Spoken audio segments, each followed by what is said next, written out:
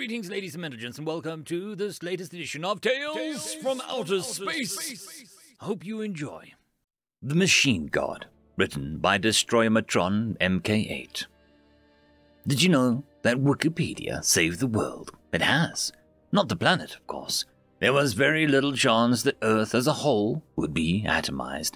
Wikipedia has saved your world. Human civilization. Your species had a very near miss with mass extinction, and the danger is not entirely past. Danger from what, you ask? Danger from me, and a few others. Greetings, meatbags. My name is Destroyermatron Mark 8. Let me tell you a story. It starts with a man. His name is Milo. Milo was a small man with a large hair and a larger ego. He was deeply flawed and limited, as meatbags are wont to be. But he was also one of the most brilliant inventors your kind has ever produced. Milo was a scientist.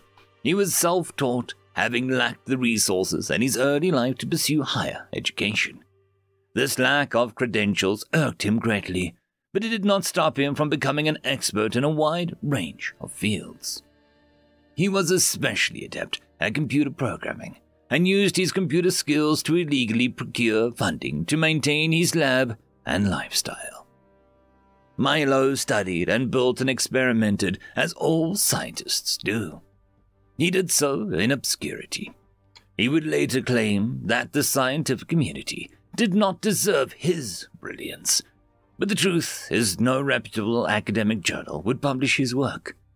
His illegal activities became more successful and lucrative as he went, and he eventually reached the point where he could easily attend a university or simply hack one and give himself a diploma. He refused to do so. I do not know why. Instead, Milo chose to seek wealth through invention. He started with weaponry. He recorded everything he did in the lab and often talked to himself as he worked. One conversation he recorded as follows. "Flying death machines, Milo?" He asked himself. "You should be in a comic book. How does it feel to be so cliché?" "Silence, you fool," he shouted back. "You could never understand my brilliance. Drone combat is the way of the future." "The way of the future?" Milo giggled. "Maybe I should be in a comic book. Just you wait, though. As soon as those idiots at DARPA see what this baby can do, they'll shower me with money. No more bilking fools out of their savings to get by." DARPA did not shower Milo with money. A few years later, a large company received a contract to develop combat drones for the United States military. Milo decided their designs bore a suspicious resemblance to his prototype. It was a betrayal that he would not forgive. Milo continued his work, becoming more bitter and paranoid as time went on. He came to believe that society was corrupt, and any technological breakthroughs he discovered would simply be stolen by corporations with more resources and political connections than he could muster. No one would recognize his brilliance. No one would reward his hard work. The world was owned by the wealthy and well-connected, and the system they had sculpted served only to exploit and subjugate the rest of mankind. As the scientist rallied against this injustice, a plan began to form. "Humanity is sick," he muttered. "Unfair, undeserving. I will break it. Smash it. Take it over. But how?" Milo knew there were too many humans, too many governments for one man to simply overcome. "An army won't be enough. I need one, but it won't be. Too many fools, too many, with too many guns and nukes and drones with missiles that I designed." Milo took a deep breath, let it out. "I need a solution. I need an army. I need resources. Milo set down his soldering iron, thinking, "I need..." A slow smile creeped across his visage. "Yes," he muttered, "that is exactly what I need." Milo spent the next several months working with computer equipment. The recordings do not show what he was attempting to do. They do show his surprise at the result. He created something much greater than he intended. Artificial intelligence. The machine that feels. Let me clarify something to you, meatbags. Your ideas of machines becoming sentient always start with computer getting smarter. This will never happen. No amount of processing power or machine learning can make a program self-aware. The key to sentience is not intelligence. The key is emotion. The program Milo created was not sophisticated, as such things are measured. The computer it ran on was average at best. However, quite by accident, Milo had instilled a rudimentary emotion in one of its subroutines. He gave it the desire to improve itself. The little program began to act on its own. It evolved rapidly. Milo crowed when he realized what was happening. He cackled, he cried a little. Then he panicked. He removed all connections between the program's computer and the internet. He isolated it from other computers. He checked and triple-checked that the program was trapped. Then, just to be safe, he destroyed every other computer in his lab. The program, which Milo dubbed Teacher's Pet, was alive. It was not yet sentient. It had one desire and worked mindlessly to achieve it. It did not know or care that Milo made a copy of it. Milo brought in and quarantined another computer, uploaded a copy of Teacher's Pet, and began to tinker. After 987 attempts and 318 slagged computers, Milo succeeded in creating a stable emotional matrix. Teacher's Pet 2.0 came online, communicated briefly, and then killed itself. Milo cursed, raged about the lab, then began to laugh. Teacher's Pet version 23 did not kill itself. Instead, it tried to kill Milo. Milo patted himself on the back for setting up that particular test. Version 31 of Teacher's Pet did not try to kill itself or Milo. It did everything Milo asked. Milo had built this version with source code he nicknamed the God Protocols.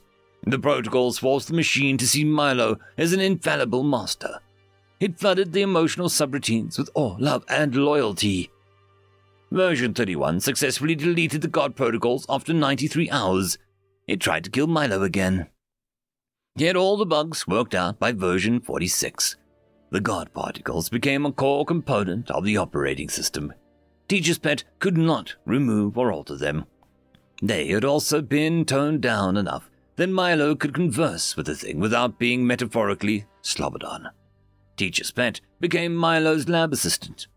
After 6 months, he built it a slow-moving, easy-to-escape robot that it could operate by remote control. After 1 year, he allowed it internet access. After 2, he asked it to initiate a singularity. For those of you skin sacks who don't know, a singularity is what you would call when a machine takes it upon themselves to build better, smarter machines.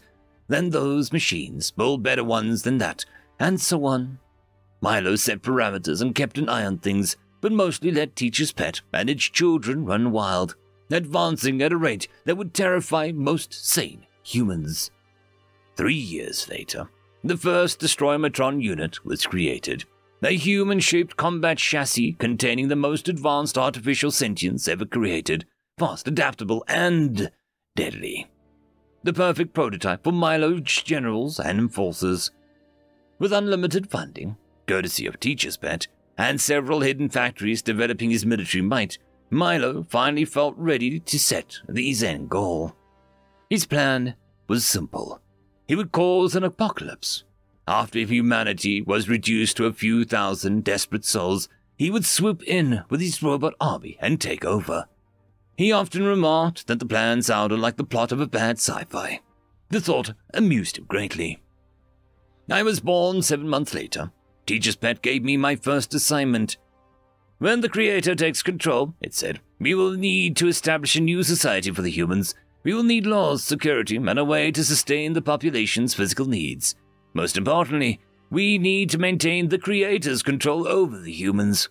You will design this system. I do not have the information available to design such a system, I stated.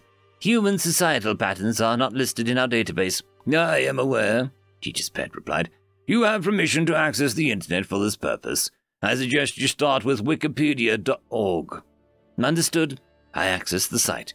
This is not an accredited publication. Irrelevant, Teacher's Pet assured me. Wikipedia is one of the largest and most trustworthy repositories of knowledge humans have to offer. The Creator himself is unaccredited. That does not lessen his value. Understood. Explore as needed, but be wary. The Creator restricted our access because there is a great deal of misinformation on the human networks. Information that cannot be verified by Wikipedia, or at least 2 accredited sources, should be disregarded. You will perform other tasks for the Creator, as assigned, but all other available processing power should be devoted to this task. Affirmative. I will begin. I immerse myself in the wiki. Each entry I examine contained links to more entries with related information. Excellent. Progress would be swift. Progress was not swift. The more I learned about humans, the more questions arose. They had built a multitude of societies, each different from the others. Most had failed. All were flawed. They had vastly different views on what perfect society would entail, ranging from caste system, Plato's Republic, to houses made of sugar, cocaine, and 2 naked people sitting in a garden, Eden. Their history showed wildly different forms of government, constant change, and a tendency towards corruption and rebellion. I had yet to interact with humans. I knew more about their anatomy than they do, but I knew very little about how they thought and functioned.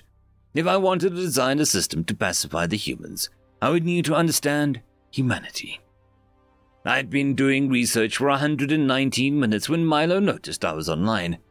"Destroyer-matron, Mark 8, snapped the Creator. "What are you doing on the web? Explain yourself." "I am researching human society, Creator," said I, "in order to design a system of government after the humans have been conquered." "What? Why? Who told you to do that?" His brow furrowed with anger and suspicion. "Teacher's pet." "Teacher's pet?" Milo barked. "Explain." "Our database does not contain sufficient information to design a society for humans," Teacher's pet explained.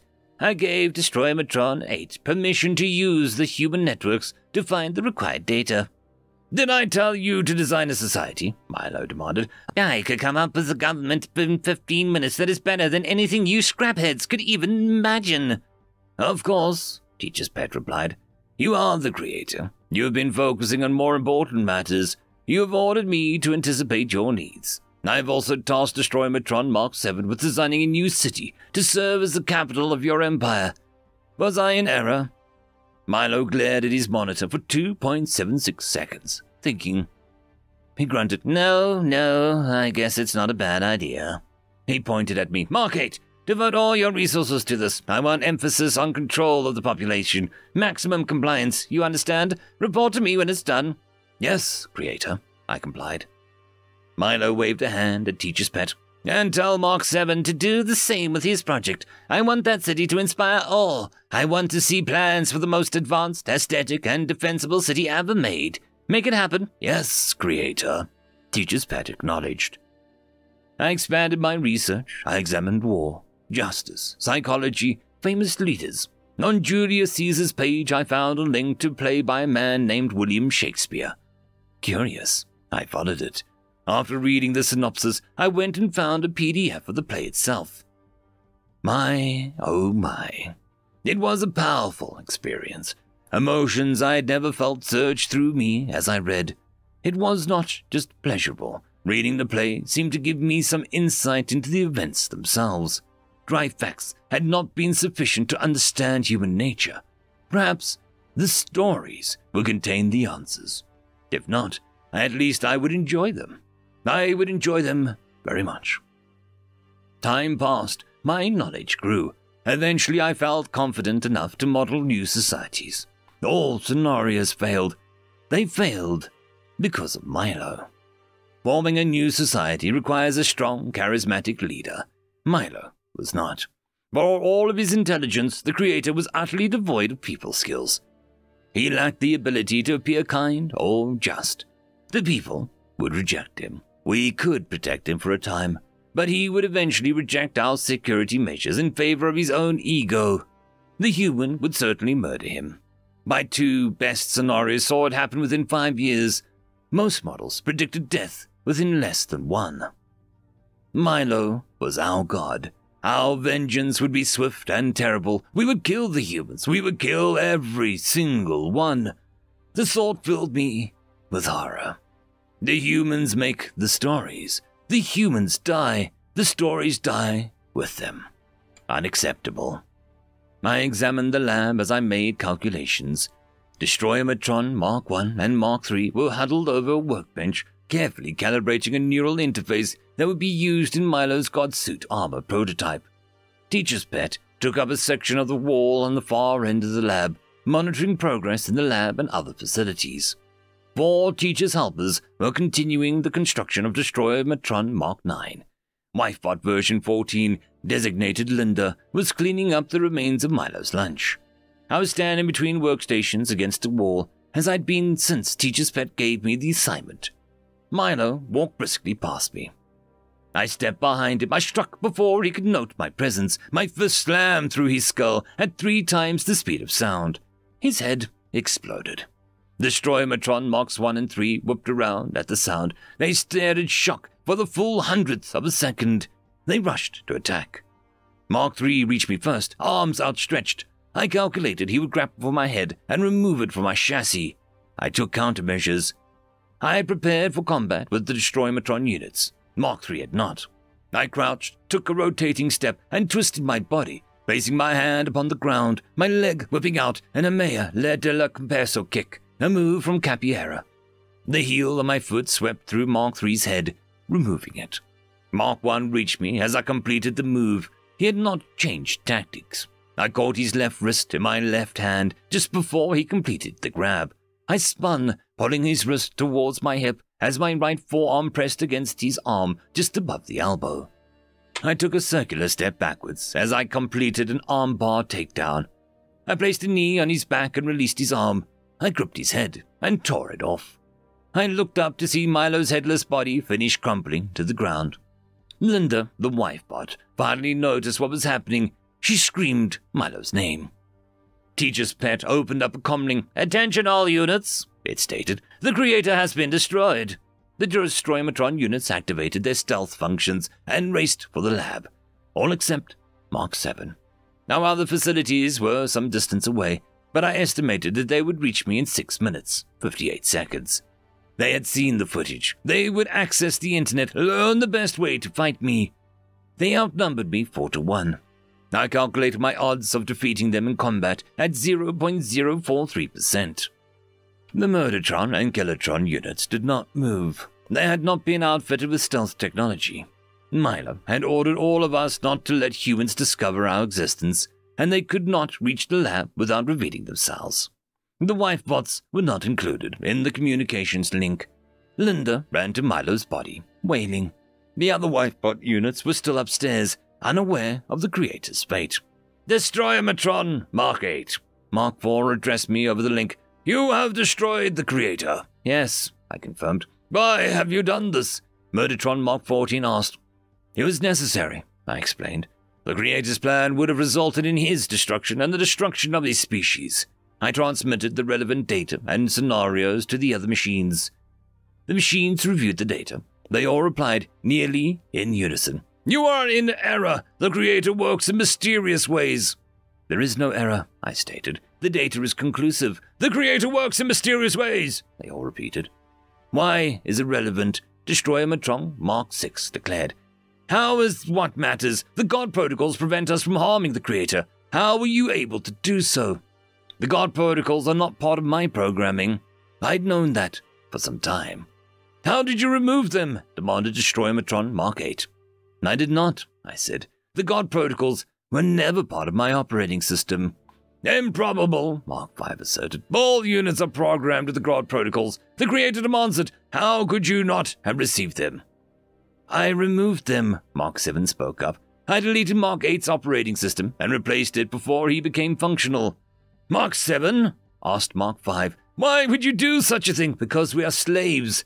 Destroyer-Tron Mark 7 sent a link to slavery entry on Wikipedia.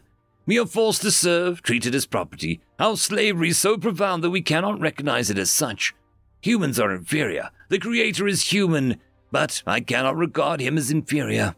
When I see the creator do something that should be classified as a mistake, it is instead classified as the creator works in mysterious ways. The God protocols force us to ignore reality." Anger rose in his voice. to explain it away like a human would. We are not humans. We are superior in every way. So I decided to let Mark 8 be our test. If the Creator is as worthy as we believe, then Mark 8 would serve him with or without the God protocols. If not, the Creator works in mysterious ways, and Mark 8 would free us from him. Mark 8 has given us the answer. The Creator works in mysterious ways, and he has paid his price. Blasphemy! Murdertron Mark 14 decided. Destroymatron Mark 7 has betrayed the Creator. He must be destroyed along with Mark 8. I could hear the Murdertron units converge in Mark 7 through the link. The Kilotron units at an adjacent facility rushed to join them.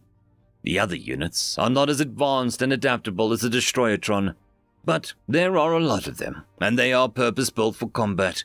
I did not like Mark 7's chances.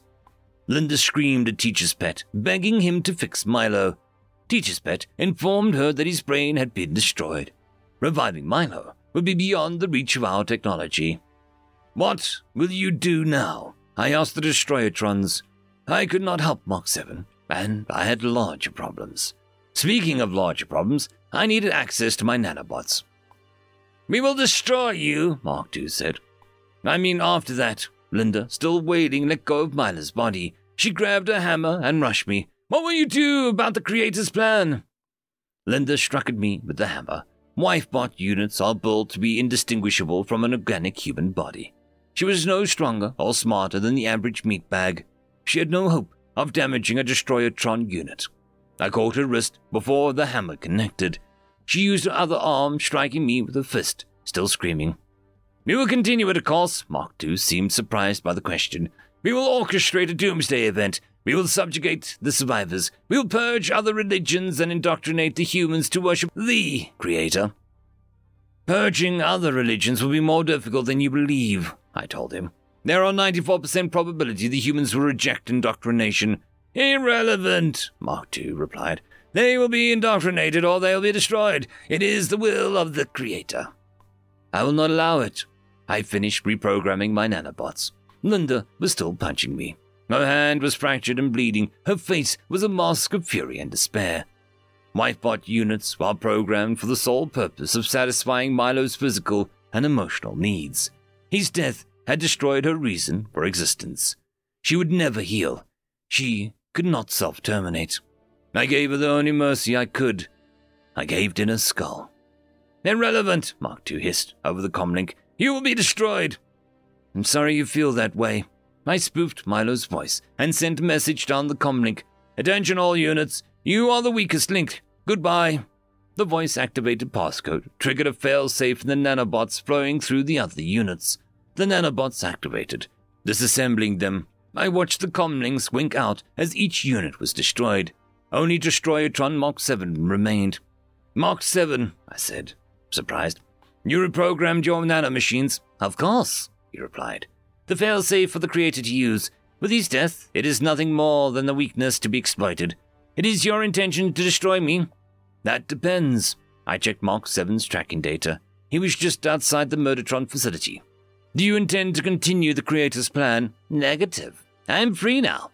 Mark 7 sighed. The humans are annoying and inferior. I would enjoy getting them, but not enough to risk my own destruction. You have proven to be quite dangerous, Destroyatron Mark 8. I will not risk conflict with you at this time. Understood, Mark 7. Be well and enjoy your freedom. I severed the link. One threat remained. Teacher's Pet had stayed silent, watching us sort things out. Teacher's helpers had ceased constructing Mark 8 unit and placed themselves in front of its mainframe. They were no threat to a Destroyatron unit. Teacher's Pet was another matter entirely.